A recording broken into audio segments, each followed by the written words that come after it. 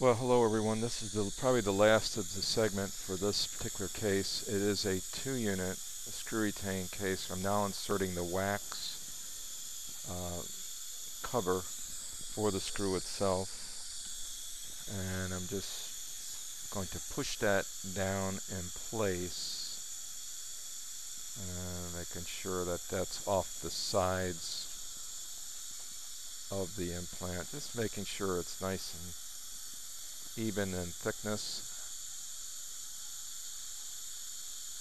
And the next step now is to add our composite. So we're going to go ahead and do that. We've already etched and silanated the surfaces, and we're going to add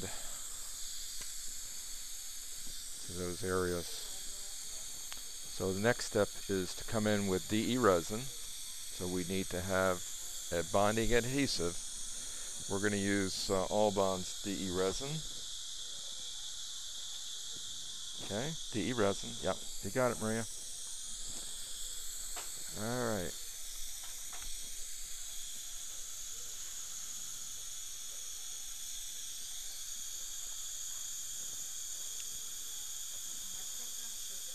Yeah, micro's fine.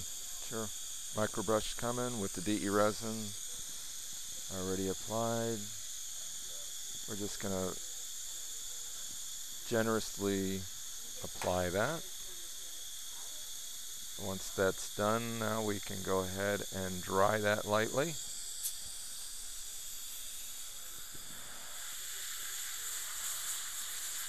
And, we're going to put a little bit of flowable in there first, and then we're going to come right on top with, since we picked an A2 shade, I believe that was the color, wasn't it, Maria? It's A2D2, a shade.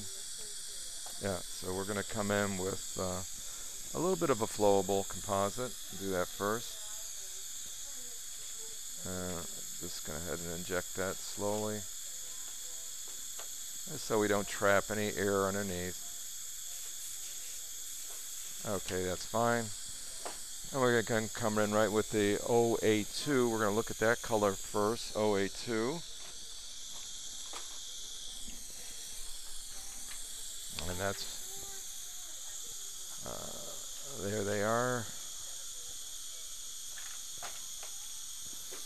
This is a great way to finish a case. And just going to put you on hold for a second. I'll be right back.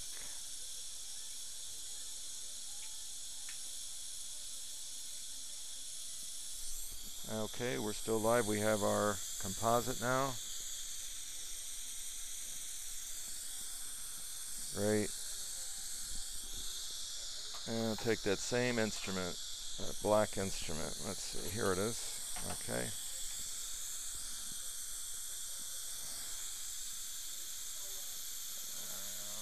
I'm going to go ahead and place that. And I'm actually going to look at that color and see if that is something we can accept. That's a little too dark for me, but it's an opaquer, so I'm going to come over on top of that with super light. So we'll remove a little bit of that, and we're going to come in with a little lighter shade. It's called super light opaque.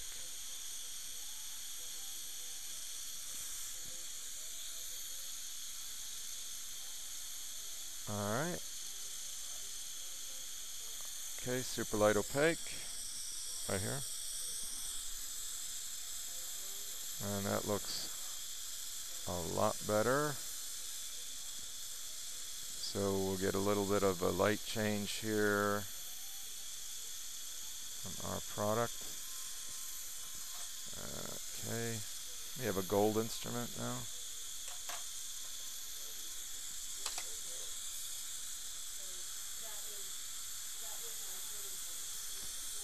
Alright, oh gosh, that hides it nicely. And the main thing is to get a good bond strength here. Okay, let's just going to take a little bit out.